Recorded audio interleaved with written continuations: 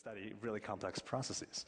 Now, I'm going to review a study that I did, which was really jazz in an fMRI scanner. And this was done with a colleague of mine, Alan Brown, at the NIH.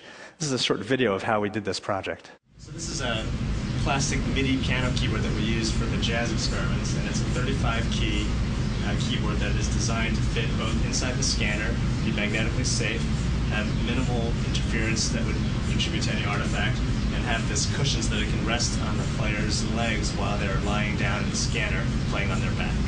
And it works like this. This doesn't actually produce any sound.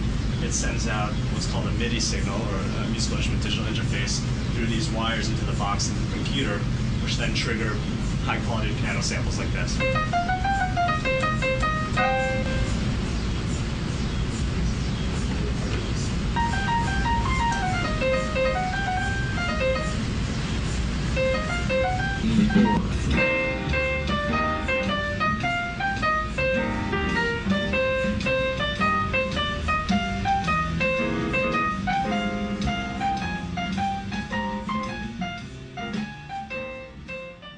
Okay, so it works. And so through this piano keyboard, we now have a means to actually take a musical process and study it. So what do you do now that you have this cool piano keyboard? You can't just sort of, it's great, we got this keyboard. We actually have to come up with a scientific experiment. And so the experiment really rests on the following. What happens in the brain during something that's memorized and overlearned, and what happens in the brain during something that is spontaneously generated or improvised in a way that's matched motorically and in terms of lower level sensory motor features.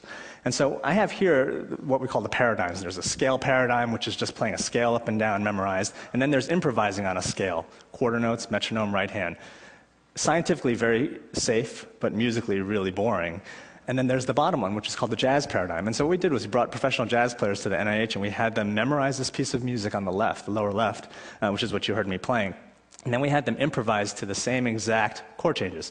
And if you could hit that lower right sound icon, that's an example of what was recorded in the scanner.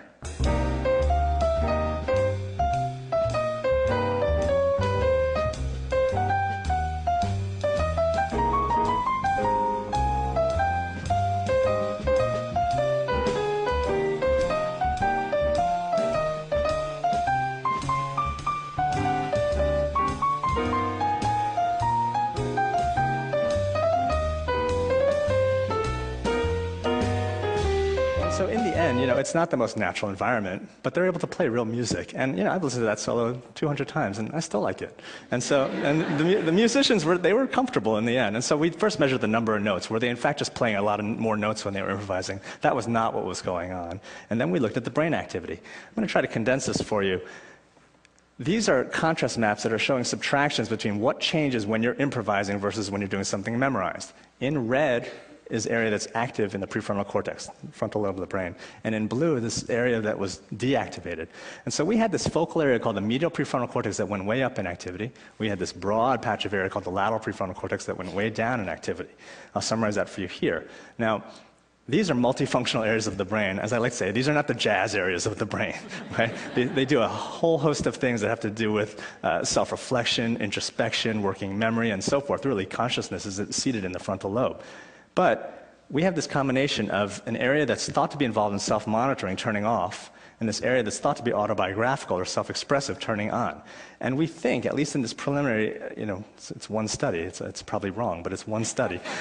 We think that at least a reasonable hypothesis is that to be creative, you have to have this weird dissociation in your frontal lobe. One area turns on, and a big area shuts off so that you're not inhibited, so that you're willing to make mistakes, so that you're not constantly shutting down all of these new generative impulses.